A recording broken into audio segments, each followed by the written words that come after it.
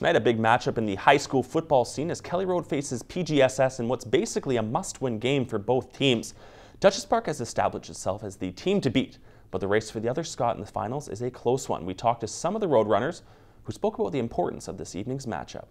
Some of the other teams are having off years this year, and this is the big game so far. We've already had one loss, and if we lose this game, we're pretty much out of the finals. Playoffs are very important. We want to win the championship and, go further than Prince George.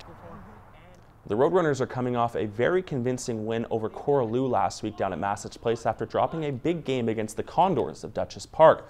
The Polars and Runners are well matched, though the Kelly Road linemen know they're going to have their hands full with the massive size of the line wearing green and white.